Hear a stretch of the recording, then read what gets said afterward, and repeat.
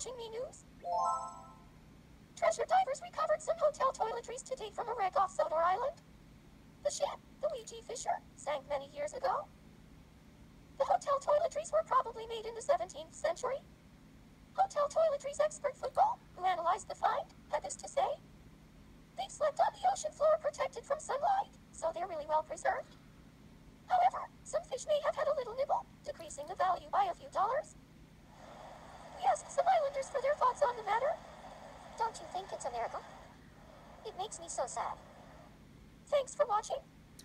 For your 8 o'clock me news, this is Massachusetts Haverhill, signing off.